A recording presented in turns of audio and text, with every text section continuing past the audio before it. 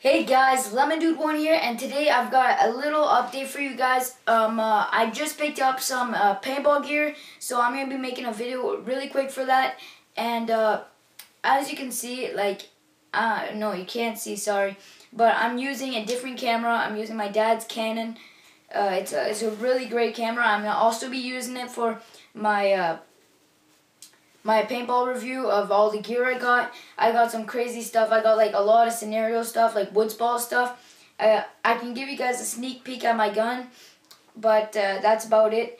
And I made the video about my gun, but I can't upload it till after I upload this one for some reason. Just because of editing purposes on my computer. I don't know why. It's really dumb right now.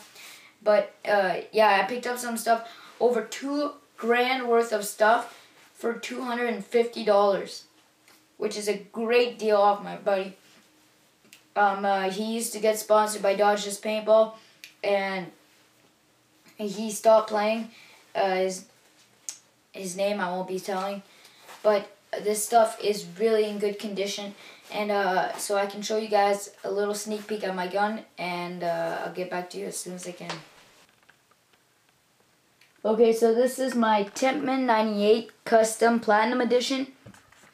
It is pretty much all custom, as you can see as I move it to the rear of the gun. It's got an adjustable stock, really great for like tight corners. If you want to be tight corners, you can shorten it.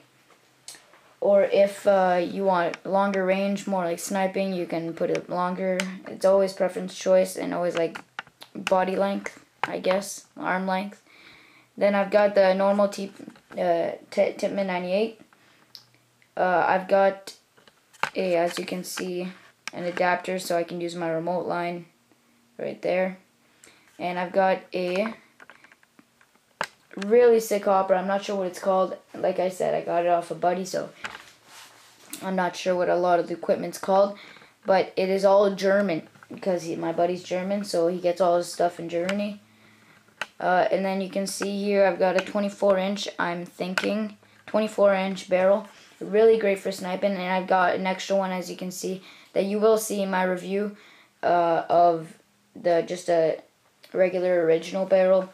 It's a really great gun. I haven't tested it out yet, but I know I've seen some footage of it. It shoots great. And what you can't see right now, and I'll bring you up closer, is on the gun itself has a little silver, let me move you up. Let's try to focus this bad boy.